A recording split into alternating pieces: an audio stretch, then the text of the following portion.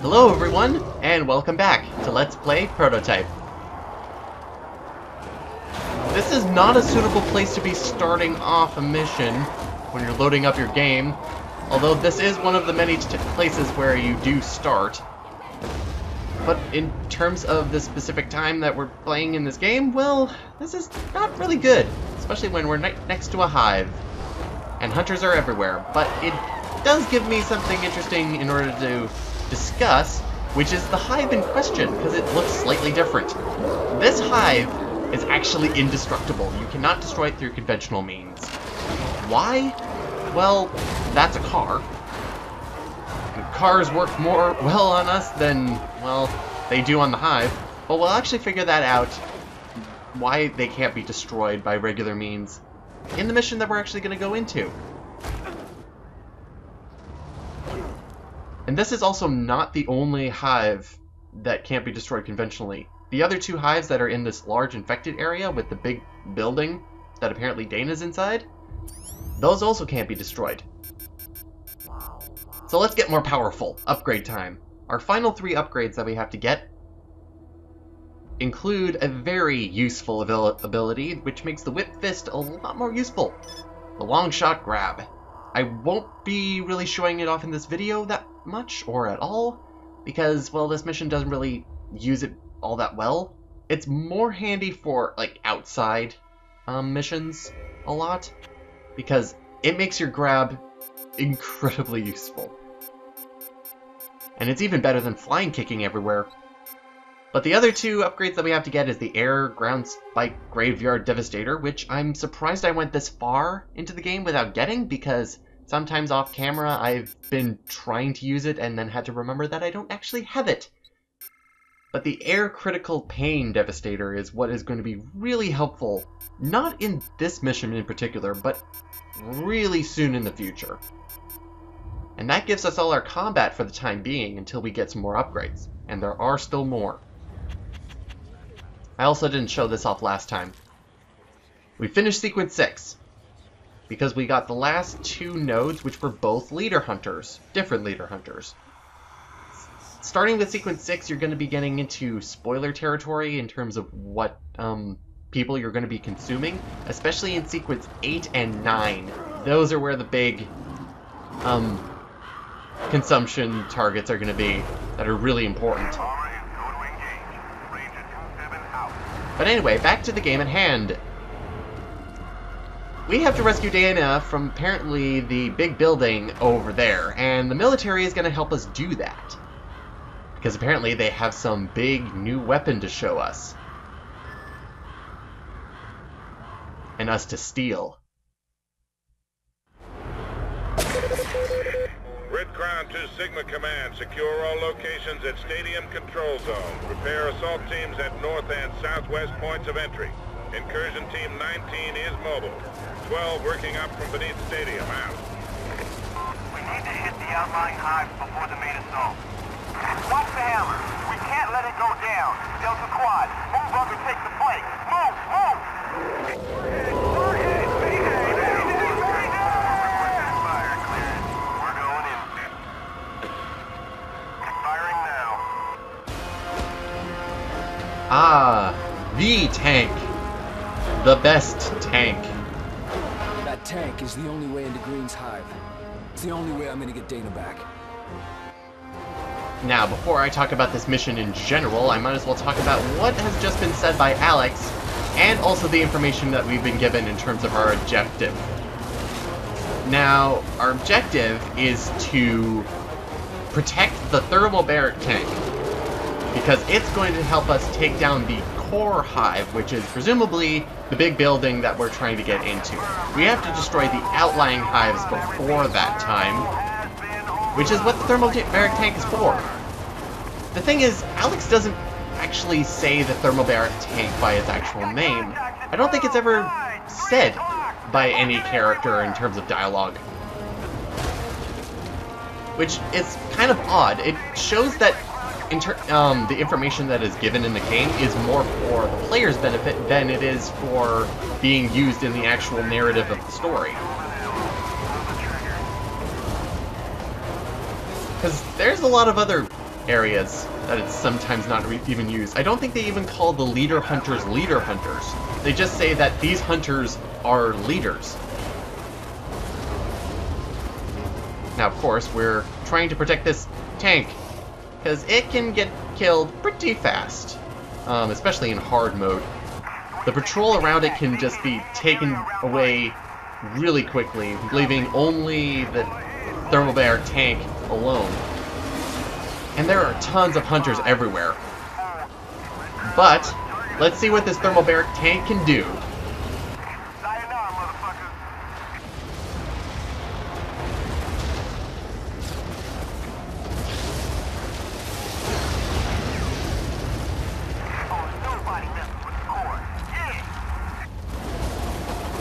So, the thermobaric tank is the thing that can take down our wonderful hives that were indestructible before.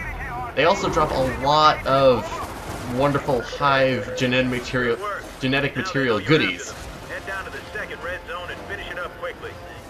So yeah, we have to do this 2 more times before we can finally go over to the core hive. Now, you may be wondering to yourself, if you're not familiar, what is a thermobaric tank and what does thermobaric actually mean? Well, a thermobaric weapon in general is a type of explosive that utilizes oxygen from the surrounding air to generate an intense, high-temperature explosion.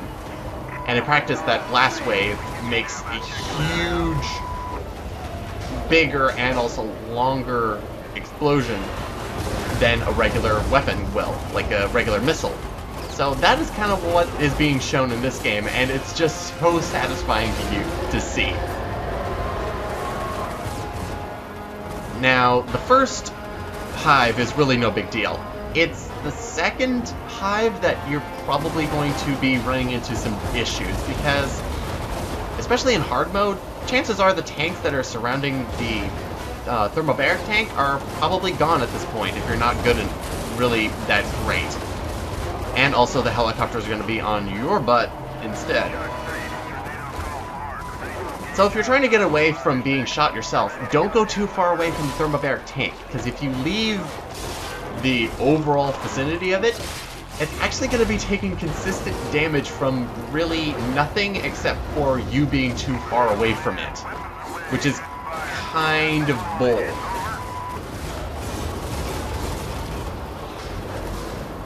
Now, what makes the second hive different from the first?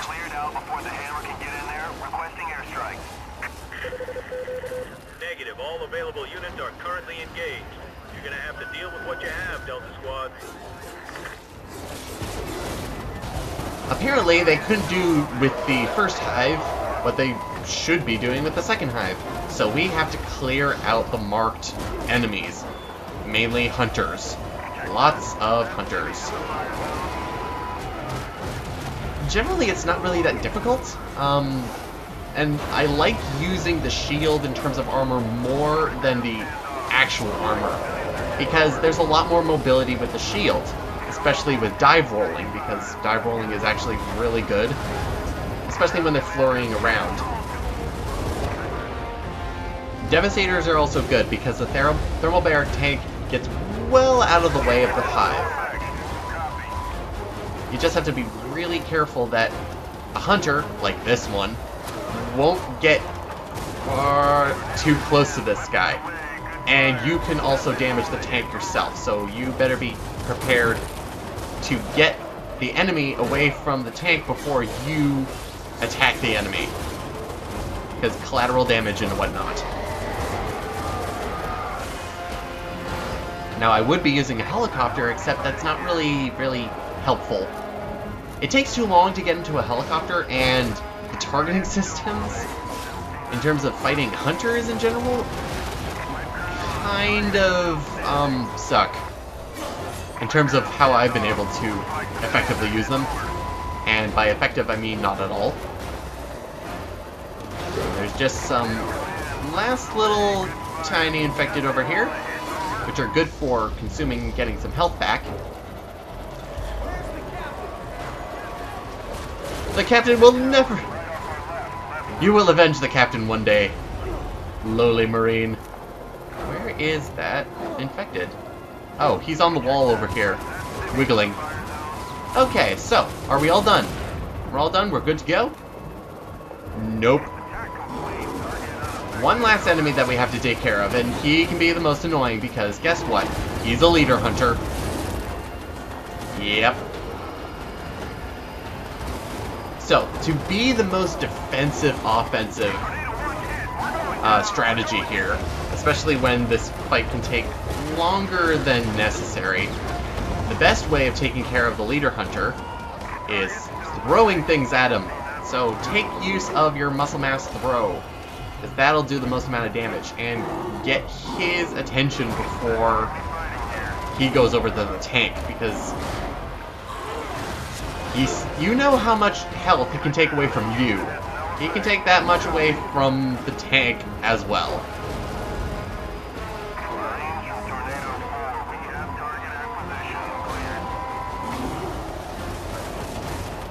Throwing is definitely your best friend. There we go. We should be all good to go at this point.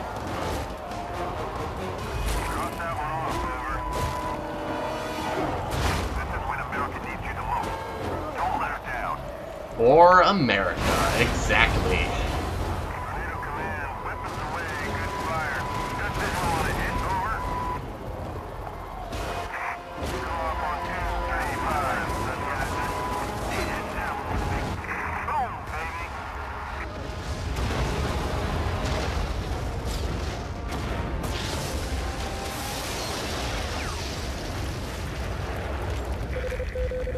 Nicely done. One more to go before the Motherlode. And that's not what I meant to do. I did not mean to ground spike the tank at all. I just wanted to take care of the enemies around it. But yeah, that is it for number 2. Number 2 is... It's weird how long number 2 can take. So let's get on to number 3 before something awful and terrible happens.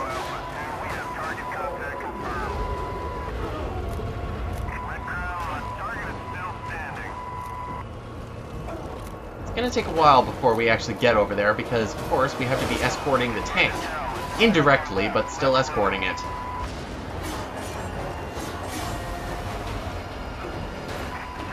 This is where it gets a bit iffy in terms of getting hunters away from the tank. But that's what the hunter dirt nap is for, so you should be using it. It's also good, even though the helicopters are shooting at you directly sometimes, that it's good to keep a helicopter around. Air critical pain is also really good because once you have the target of your enemy in question, it doesn't matter where they are. If it fires off and it makes contact, it will follow it. Which looks silly, but at least it'll still do the damage that it should.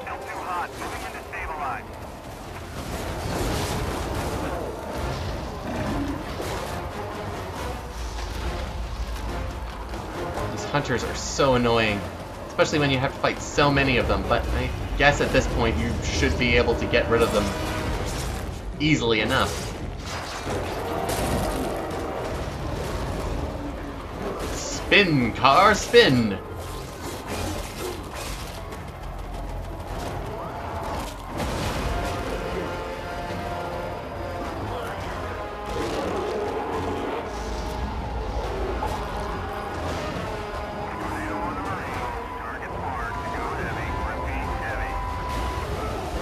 Another weird issue with the air critical pain, of course, is that when you're firing it and you're on the move, you're gonna be hovering in the air like some weird Jesus. You could be biological virus Jesus, which doesn't sound like a good title at all. stupid guys. Get away. I want to do that to you. There we go. Nice bits. I shouldn't say something's bits are nice. That is a double entendre in both bad ways.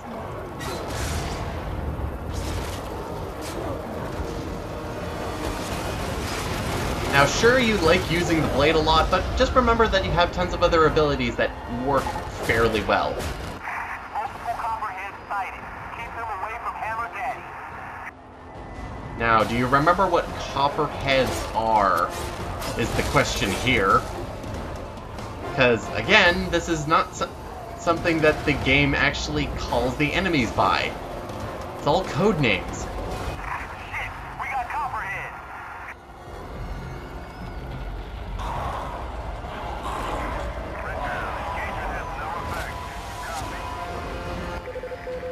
Hammer, respond. Hammer! Damn it, Delta Squad, Hammer is down. Recover it immediately. I have to finish this. Before we do that, did you notice that guy flying into the air? That cutscene, that's pretty great. But yeah, a Hydra just decided to thrust itself into the tank, which means we get to drive it! Oh, this is so fantastic. We get the best weapon in the game.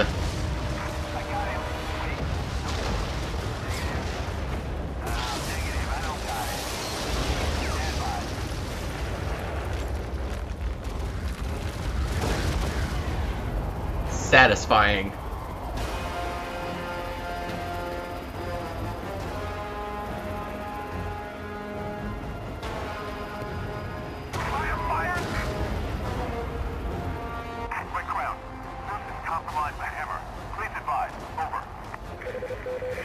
So yes, this tank is the best tank. Why? Because you fire thermobaric weapons all the time, it kills everything, and it's pretty great. Sadly you don't get to use it a lot, but, well, when you do, use it all the time, especially because the thermobaric weapon is what is infinite in our disposal. Another difference with hardcore mode, though, or not hardcore, just hard, is that when we were actually shooting at that hive, it took 2 shots in order to take it down.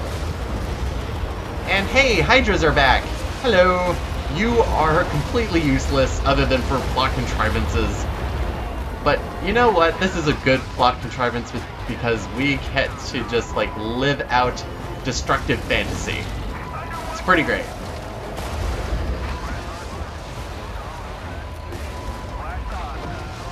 To be honest, I don't even want to just shoot the building. I just want to shoot all the infected that are coming after me. Hydras, the hunters, come on. I want more enemies, please. To shoot and kill in a single hit and give me tons of EP that I don't need. It's pretty great. But we need to get in there anyways, so. I'm in.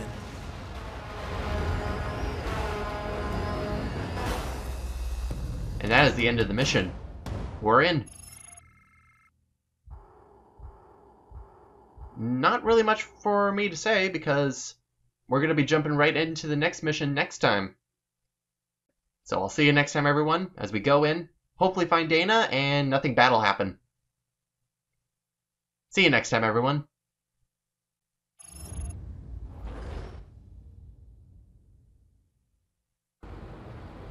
Now, living in New York City is expensive, I get that, but hell, no, I'm not ever paying that amount. Never. Even for these specific condos that are right above us, that is not enough money to warrant buying a condo here, even if it's in right across the street from Central Park. Then again, I do wish I could buy one of those. Or at least rent it. Money.